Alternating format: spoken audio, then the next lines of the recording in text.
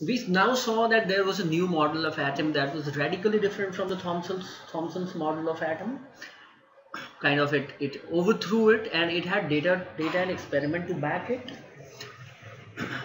But then, as it happens with all the truths, you do not accept it just blindly, right? So there were questions on the model of atom that he had proposed. So I'll not say that they are normally studied under the drawbacks of the model, drawbacks of Rutherford's model of atom.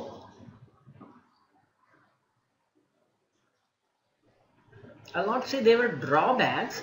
Rather it was Rutherford who was not able to explain certain questions posed by the people. Okay. Now, to understand one of those questions, you will have to delve deep into a territory that perhaps you are not aware of right now. But let me kind of try to make some sense out of it. That requires the understanding of electromagnetic induction and concepts of electromagnetic waves before we understand what question was being asked. So in a nutshell, what he proposed was that there was a positive charge here concentrated in the center, and it was surrounded by, this is an orbit, this is the path that an electron traces. This was what was called nucleus, and say these electrons are moving like that. Okay, in pretty much the same way as we discussed, like our solar system. Now what happens, we have studied this while studying the circular motion, that we know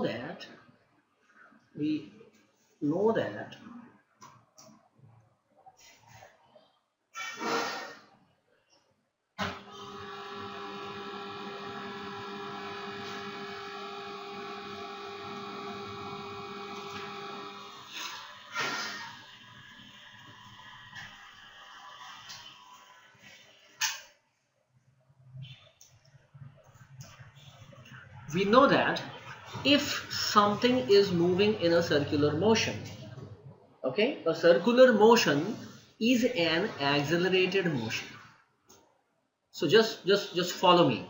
Circular motion is an accelerated motion. Okay, why is it an accelerated motion? Okay, why is it an accelerated motion? Why? Because you have got a velocity vector. Understand? So currently the velocity is tangential to this. After some time, say when it comes here, the velocity vector is something like that. It is tangential. It will not kind of cut this. Okay, so it is tangential. Understand? This is tangential. Now this vector v1 and this vector v2 are not the same. Why? Because vectors have magnitude as well as direction. Correct? A vector has both magnitude as well as direction, and though the magnitude, this is a uniform circular motion, that means it is moving with a constant speed, even then these vectors do not remain the same, because their magnitudes, their length are the same, because their speeds are the same, but their direction has changed. You can see that this is the direction of this and this is the direction of this. Do you see? Do we see that? That the direction of V2 and V1 are different. They are not the same. Now what is an acceleration? Acceleration vector is given as V2 minus v1 upon the time that you have taken, say the time delta t that you have taken in traveling from here to there. Get that? And this is average acceleration. So there is an acceleration even though the speed is constant, and that acceleration is there because the direction of the velocity is changing, and velocity is a vector. So we understand.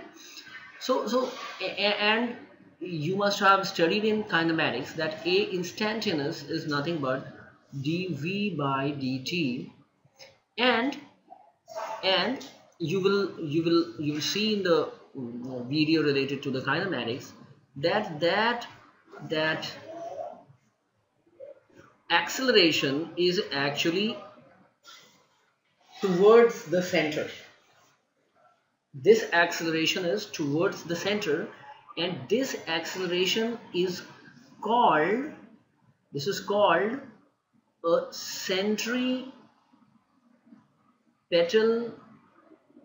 acceleration. Centripetal acceleration, the name was coined by Newton, and it was because it was center, it means center seeking. It seeks the center. Understand? It seeks the center. It tends to move towards the center. Okay? So we understand this much, that even when something is moving at a constant speed in a circle, a constant speed I am saying, now that speed, a constant speed, has got an associated velocity vector at all points, and at this point it is this, at this point it is this, and you see that it is changing at every point, every other point. The moment it changes the position, immediately the vector also changes its direction, and that's why it constitutes an accelerated motion, and the acceleration value, okay, this acceleration is equal to v upon the radius r, and is directed inwards. So let this be a unit vector that is directed towards the center. So far so good. We understand this much. Now if and hold on, this is not a mass, this is an electron that is moving. So this is a charge that is moving, right? Now a moving charge constitutes a current.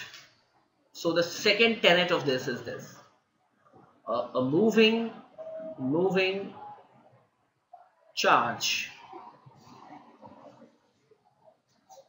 implies current. At the moment there is current,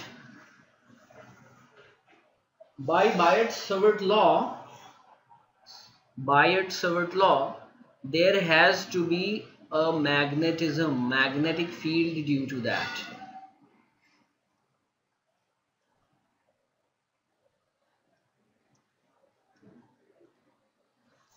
Okay. Now the trouble is that this moving charge is an accelerated charge. This is an accelerated charge, and this accelerated charge leads to a varying current. Get that? A varying current leads to a varying magnetic field.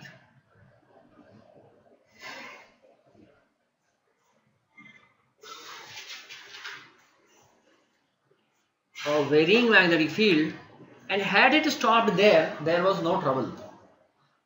The trouble is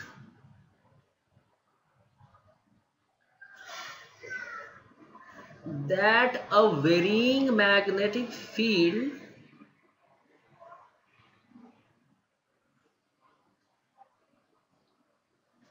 actually creates an electric field which recreates the current.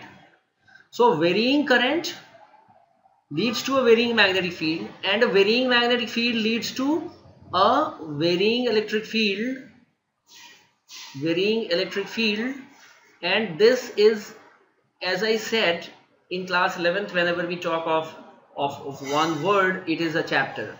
This is the chapter of electromagnetic induction, Faraday's law of electromagnetic induction. This is called Faraday's law of this stands for electromagnetic induction. As long as the charge was moving in a uniform fashion without acceleration, there was no problem. It constituted a current that was constant, which created a magnetic field which was again constant. So if this charge, that means if this charge was moving with a constant velocity, the current would have been a constant, this field would have been a constant. The whole trouble came in just because this charge got accelerated. So the charge got accelerated. Instead of this thing constant, it became varying. Instead of this varying, due to this varying, this became varying instead of this being constant. And this varying thing actually creates the electric field back and hence the current. So what happens? An accelerated charge actually creates, so accelerated charge, due to this phenomena happening here, this whole thing that I'm talking about, due to this whole thing,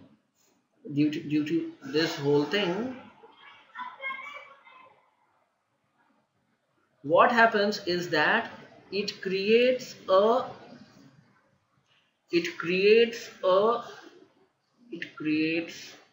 self-sustained oscillation.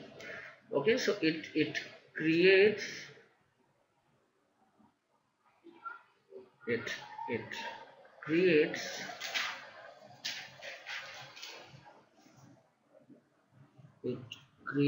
a self-sustained oscillation. It kind of creates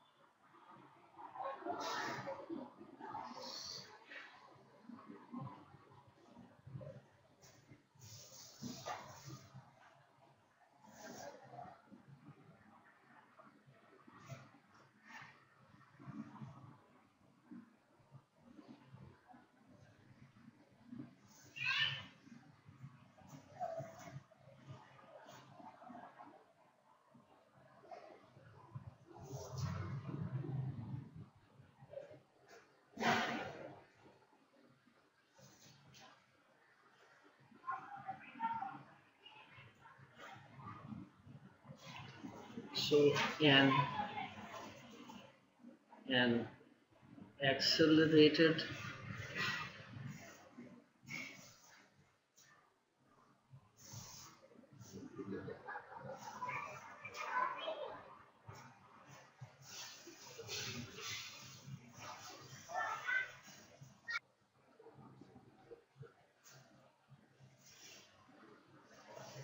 accelerated charge creates a self-sustaining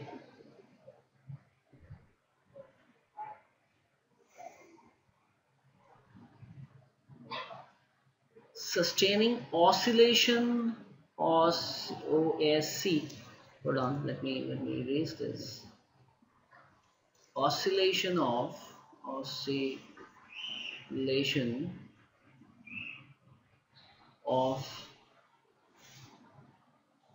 electric and magnetic fields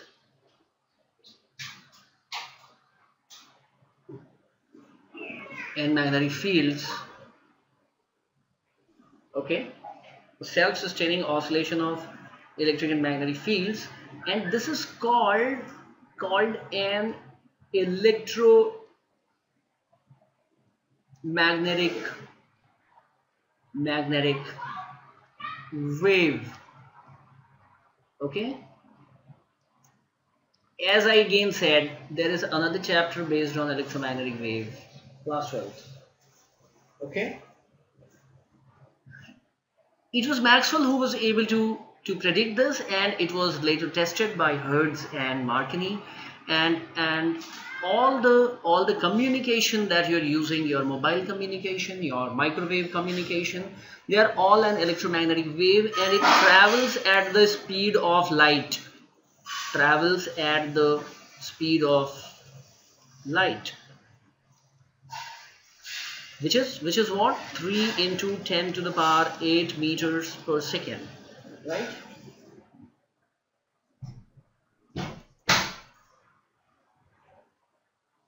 It travels at the speed of 3 into 10 to the power 8 meter per second, and it, that is the first thing, and it carries energy as well as momentum,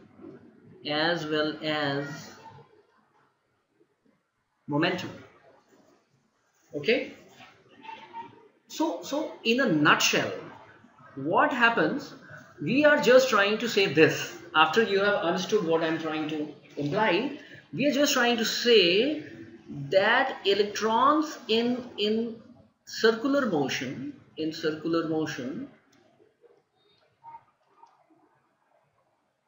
should radiate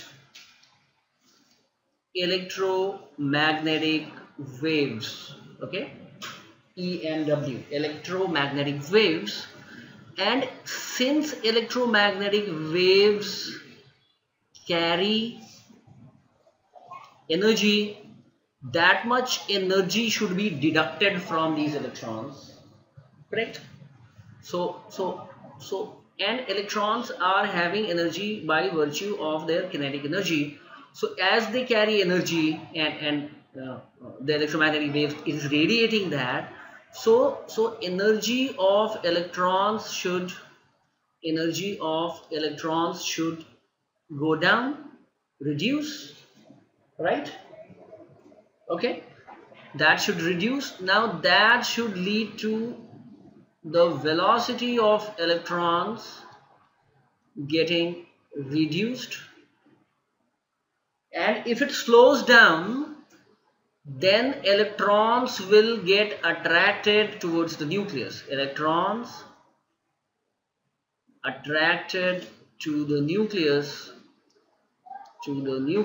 because it was its speed that was sustaining the movement. And gradually, what should happen? The electron here should slow down and kind of gradually start slowing down, and should spiral down to the nucleus, correct?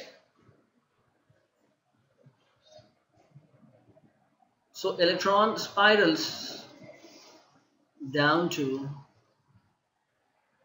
the nucleus, and that's the end of the electrons, correct? It goes and sticks there because it's a positively charged thing, and it has the capacity of holding the electron with itself.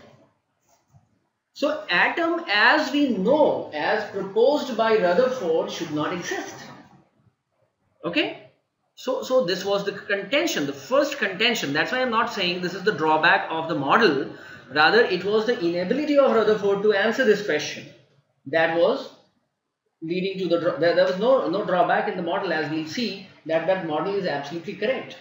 Okay? But this was pointed as the first drawback, that an atom as predicted by Rutherford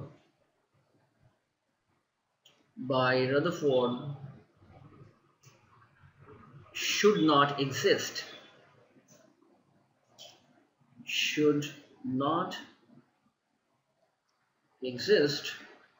because the electrons should spiral into the nucleus.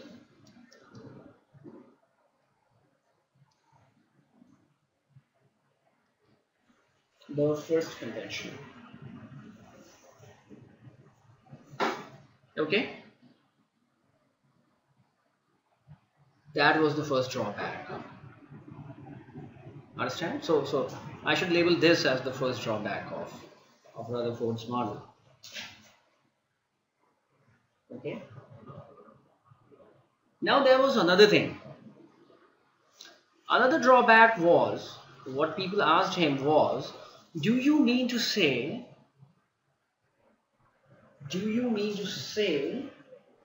that there is a positively charged nucleus here, and you mean to say that electrons are revolving around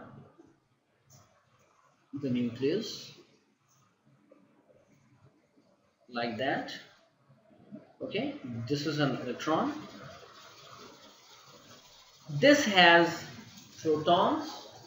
Let's say this has a charge plus Q. Okay. Now, according to the Coulomb's law, two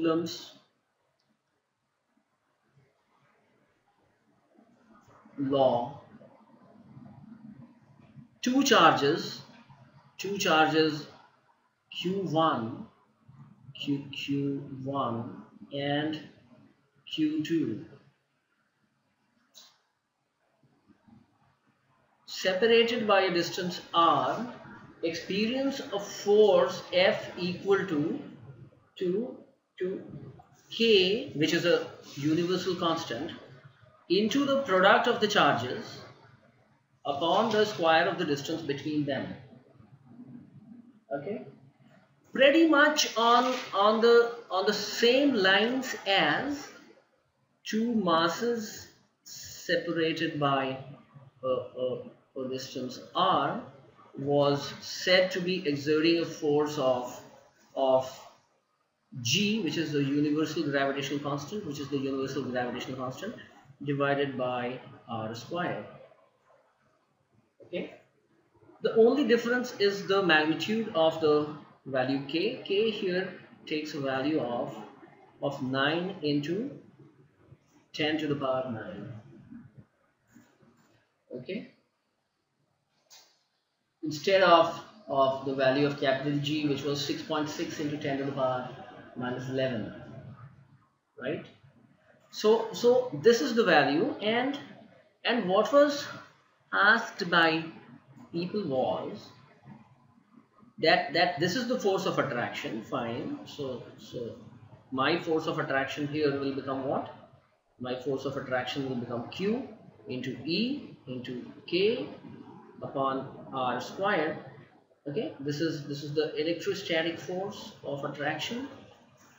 Then how is it being offset? Okay, it is being offset. This thing is forming the centripetal acceleration, so this should be equal to m v square upon r. Okay, where v is the velocity of this electron, the magnitude of the velocity. You can go back to the circular motion chapter and see the video to understand what is happening here, but this is what the centripetal acceleration is, and that acceleration is being provided by this electrostatic force of attraction.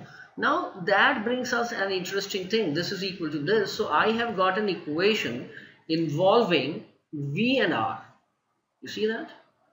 I have this r square comes here, or maybe this r goes there, so you get k q e upon r is equal to m v square, correct?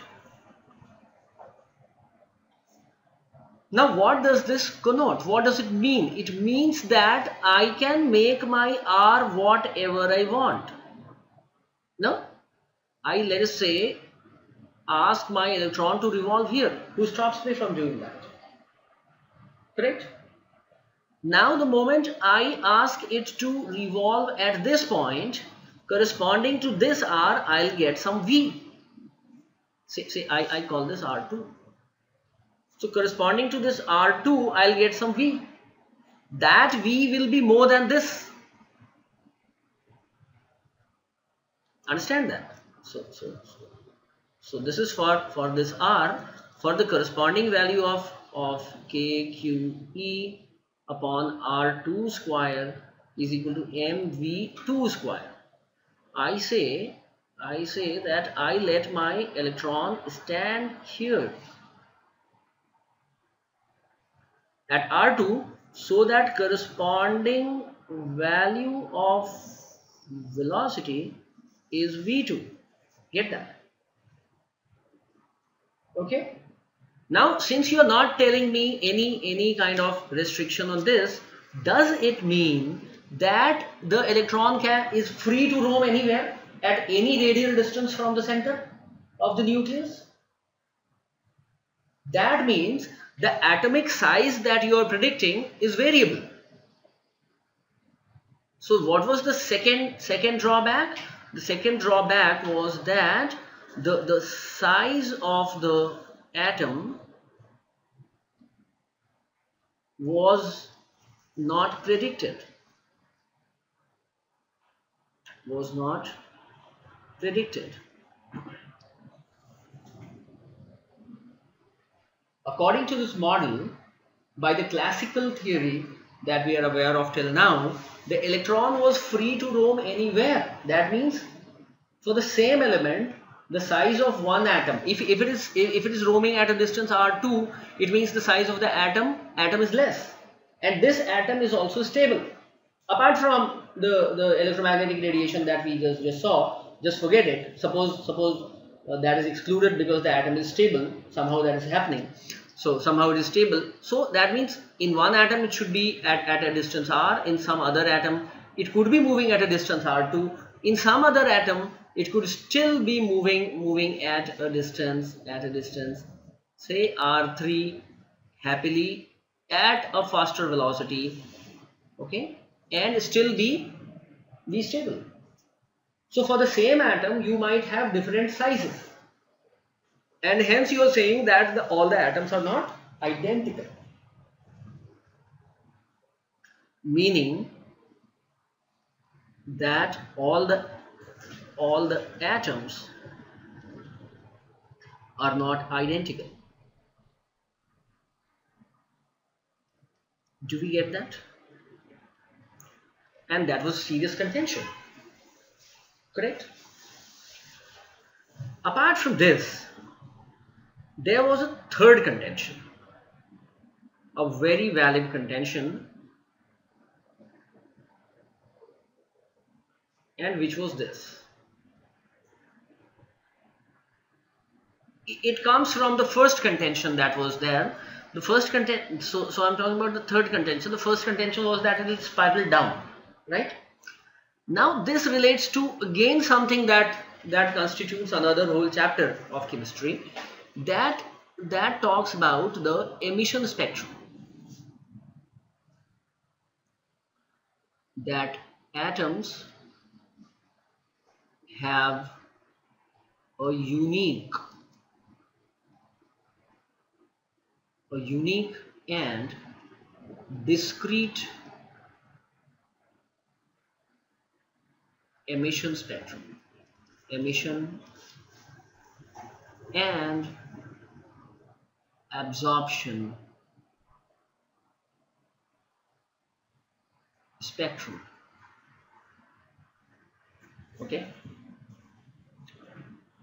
Okay, now let's again try to understand what it means. There is a nucleus, positively charged,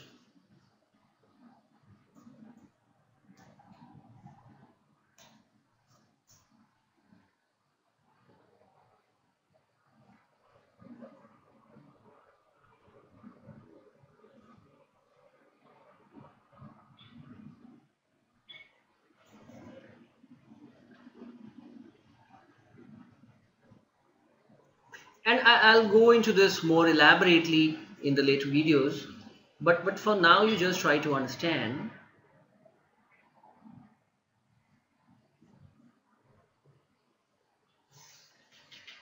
It actually comes from both the first and second objection. It follows from there there is an electron here, okay, and there is an electron here, and there is an electron here, okay, or say there are no electrons here.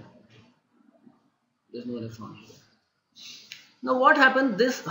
This electron, if it receives an electromagnetic radiation, if it receives an electromagnetic wave, okay, and electromagnetic wave, each wave electromagnetic wave has a lot of photons, that is photons that are responsible for ejection of an electron, and each photon has an energy equal to h nu.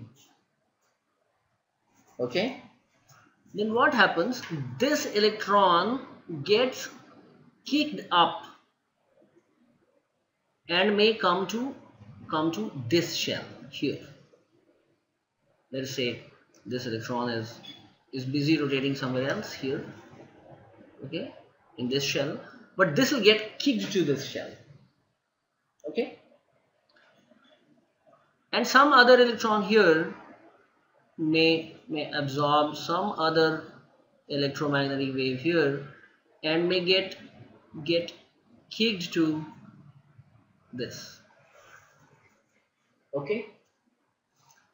Now you understand the energy that was required, say E1, say this energy is equal to E1. I'll soon show in later videos that this energy, how is it represented, and so this energy E1 and this energy E2, if this was nu1 and this was nu2, so what would happen is whenever I do that, this photon will get completely annihilated, absorbed, and there will be a transition of this electron from here to here and here to here, and then okay, and here to here, and then also after it has come here, then to there, okay. Now it was seen that for a particular atom, this nu1 was always a constant. Understand? What does it mean?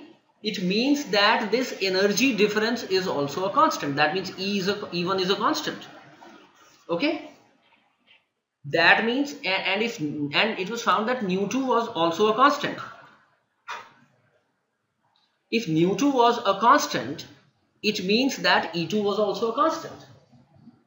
Now what does it mean? It means that this distance, the distances between the shells, and hence the distance of these shells from the nucleus was unique.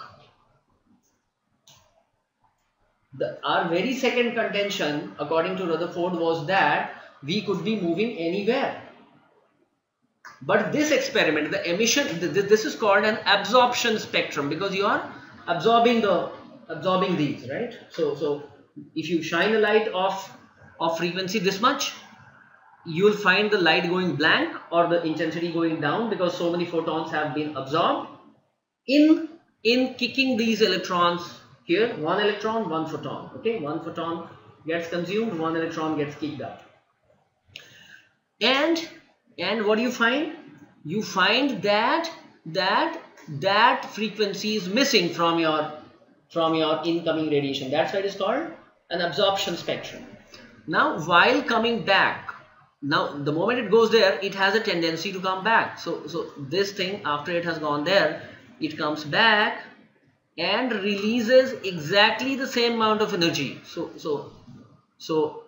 h nu1 is equal to E1, and this also has a tendency to fall down, and this also releases this. So you will find out of nowhere light being produced just because of transition of the electrons from a higher energy level to a lower energy level. Understand? This is called emission spectrum. So this was called absorption spectrum. This is called absorption spectrum. And this is called emission spectrum, because it is emitting the photons. This is called absorption because it is absorbing the photons. Here it is emitting the photons. Understand? Now these lines, you get it on a spectrometer. You get discrete lines on a spectrometer, and these lines were always fixed. Okay, how is that happening? What is making them stay at exactly the same distance in all atoms? That was the third contention, and this contention is born out of the earlier two contentions. Okay, so this was not explained. They have a unique emission and absorption spectrum, and that in nutshell was what was holding back people from accepting the Rutherford's atomic model. And you'll soon see that there is a knight in shining armor who jumps in. He's called Niels Bohr. He comes in and resolves all the three disputes and paves the way for Rutherford to get a Nobel, and in the process lands a Nobel for himself as well. Okay, so these controversies led to two Nobels for the same thing.